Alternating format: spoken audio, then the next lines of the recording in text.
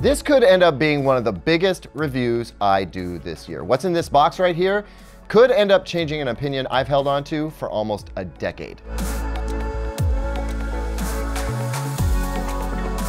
Welcome back, everyone. I'm Caleb Dennison, and today we're going to unbox, set up, and get first impressions on the LG QNED99 TV. Now, if you follow this channel, you know that while I love LG OLED TVs, I haven't spent a whole lot of time reviewing LG LED-based TVs or LCD-based TVs. The reason being that I haven't been impressed by them in the past, and there's a lot of TVs to review. Why have I not been impressed by them? And more notably, why is this TV any different? I'm going to get to that a little bit later. I'm also going to explain to you what QNED means in the context of this particular TV and how that might be different than QNED TVs we might see later. A lot of acronyms to explain. We'll get to that. First, we got to crack this sucker open. Before we get into it though, let me know in the comments right now, what does QNED mean to you? Have you even heard of it before? Really curious to see what you have to say about that. Let's talk about it. Also, please click like and subscribe, especially subscribe, because we've got some amazing videos coming out that I know you're going to want to see, and I know you're going to be among the first to see them if you hit that subscribe button. Also, share this video. Sharing is caring, and you never know who might need to see it. All right, let's do this.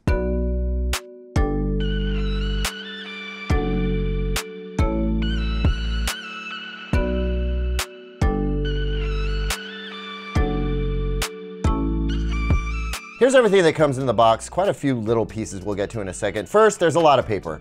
Most of it is unnecessary, especially the part that tells you how to use your remote. But the quick setup guide here, I would keep around just for getting the TV out of the box correctly. Otherwise, we'll just slide that out of the way. Then we've got a couple of, wow, you hear that? Legs, metal for sure. Interesting texture that they have on the back portion of it here. The glossy portion is what will come out front. Show you that in a minute.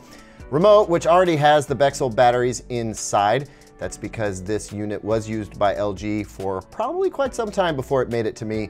More on that in a little bit. We've got some cable management stuff here. These tabs, got no idea what they do. I probably don't need them. Some screws for the legs.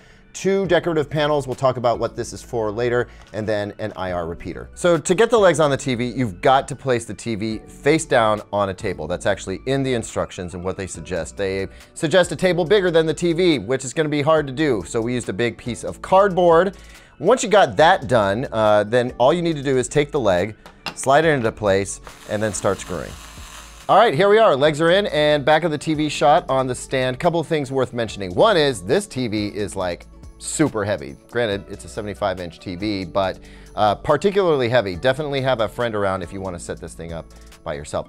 A couple of other things. You notice that we've got a couple of holes here, and we saw those panels earlier on the table. This is for the slim mount that's available for the Gallery series of LG TVs. So if you did want to have a nice flush mount up against the wall, that's an option. There's also the usual V-sub mounting holes that you can use a standard bracket with if you like. But again, make sure it can handle the weight of the TV because it's heavy. Next thing I want to talk about is the input bay. We have 4 HDMI inputs. They are all 4 labeled 8K 60, which I feel like is a little bit of flex on LG's part. It is an 8K TV, so I get it. You want to say 8K, but that could easily be labeled 4K 120 as well. The main point is that it's HDMI 2.1, and it's going to support all of the HDMI 2.1 features, just as LG's OLEDs do.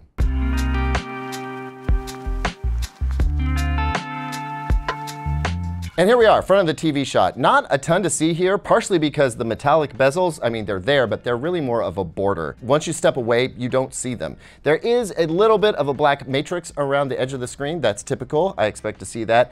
Remarkably stable, considering how heavy the TV is. I was worried about stability, but it's good to go, even though those legs are pretty thin. The thing I'm noticing the most, though, is the generous amount of anti-reflective coating on the TV, which is doing plenty to dim some of the lights. This is an IPS panel, which already struggles a little bit with black levels, so I'm interested to see how that plays out once we get this thing turned on. Speaking of turning on, there's probably a fair amount of WebOS setup to get through, so let's get started with that. So WebOS, which we set up on a bunch of LG OLED TVs, let me shrink this down and just say, follow the on-screen prompts. It's super simple. There's nothing confusing about it until you get to the terms and conditions, of which there are like way too many. And this really has to do with how much data you're handing over.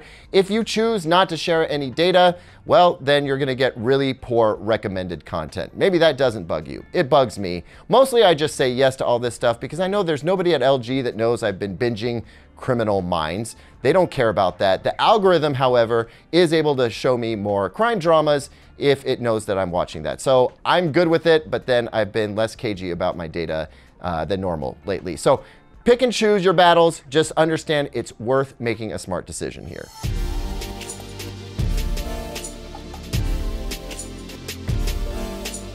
So before we move forward, a couple things I want to talk about. One is QNED. What does that mean? Well, in the larger TV sphere, QNED is a specific kind of TV technology that's not actually being applied here. LG is using the term for its own marketing purposes, basically. And what it means to you is mini LED backlight. That's really all you need to know. LG QNED means mini LED backlit TV. We've seen some models from TCL and Samsung that have come out with that technology. And that gets me to the next thing I wanted to talk about, which is why have I kind of sworn off LG's LED LCD TVs in the past? And it's because, honestly, they haven't really performed all that well. Not for me anyway. And that comes down to the IPS panel, right? Which offers really good off-axis viewing, but the blacks take a big hit. And with those milky blacks, I just wasn't really thrilled about the TV in general. This could be different with mini LEDs in play and now quantum dots coming into the mix as well. We could be talking about a completely different looking display from LG. And that's why I'm really interested to dig into this TV to see how it performs there. Never mind the 8K resolution. I want to see what mini LED does for LG and its IPS panels. Gonna be very exciting. Now, normally this is where I would start getting into my recommended settings out of the box to get the best picture quality without any deep adjustments. And then we go into our first impressions of the TV. But I'm gonna have to stop there because unfortunately, this TV is wrecked. The screen has obviously seen some serious damage. Not sure how that happened. The box looks fine. But nevertheless, it's bad enough that I can't go any further with this particular unit. So I'm gonna have to box this thing up, request a replacement, and then we'll do our full review. Unfortunately, that's gonna take a little while. We've gotta wait for the new one to show up. Once we do though, we will definitely dig into those picture settings and we'll take a look at the picture quality and really dig in to find out if mini LED backlighting is gonna be the game changer I hope it is for LG's LCD displays. Thanks as always for watching, everyone. Sorry we had to stop short, but you know what? Damaged TVs happen. That's just part of the drill. But that reminds me, hit that subscribe button because you're definitely going to want to be around for when the full review comes out. And while you're here, here's 2 other videos I think you'll like.